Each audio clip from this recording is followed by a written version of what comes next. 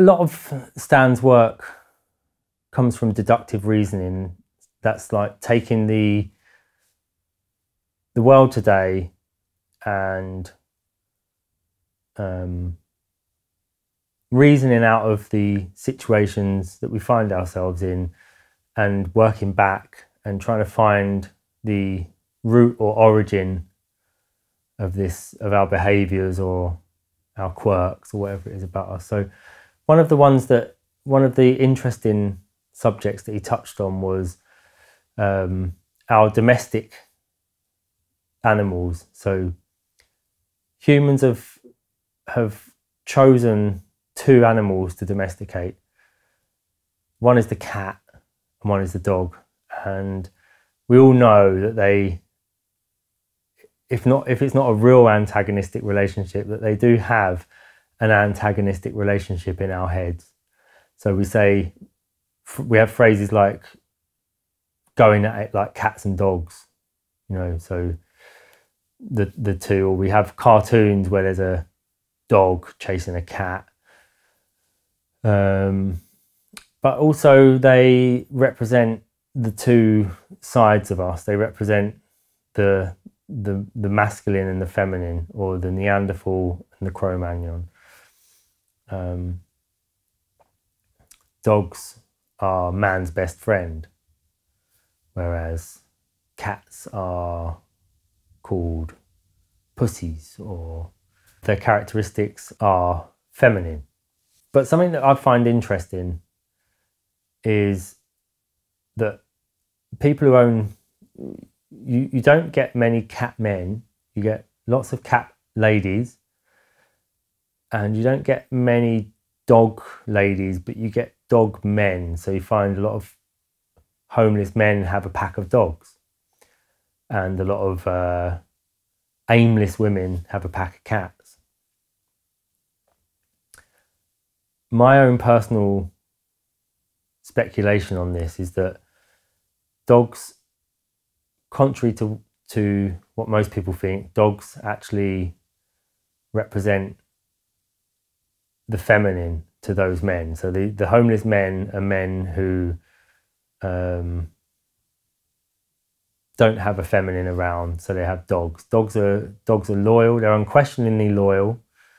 They'll be loyal to you even if you're beating them. And that is something that men often can't find in women, is that the men who aren't very good with women, men who men who aren't in touch with their feminine, that don't have a good relationship with women. One of the things that they often talk about is how women aren't very loyal. Well, dogs are very loyal, even if you mistreat them, which is, again, men often mistreat women and wonder why they're not loyal. And on the cat side, we have cats being very independent and only after you for one thing. So if you're a cat lady, you think that the cats are in love with you, but actually cats are little psychopathic killers that only need you when they want affection. And so these women that tend to have a lot of cats also tend to be women who are out of touch with their masculine, and they have a very sort of messed up image of men, and so they choose an animal to live with that is not very loyal to them. Cats will literally go and eat at someone else's house if you piss them off. They'll just leave you. They don't care about you really. You think they care about you because they come to you for affection, but actually they'll just piss off when they want to, when they don't get enough affection, or when they get annoyed with you, or when they tire of you dressing them up, or whatever it is that these women do to them. And in a way, that's how these women think of men as well. The types of women that tend to have a lot of cats, they think of men in that same way, as somebody who is you think loves you but is only there because you give him affection or you feed him, but he'll just as soon piss off and go to another person's house.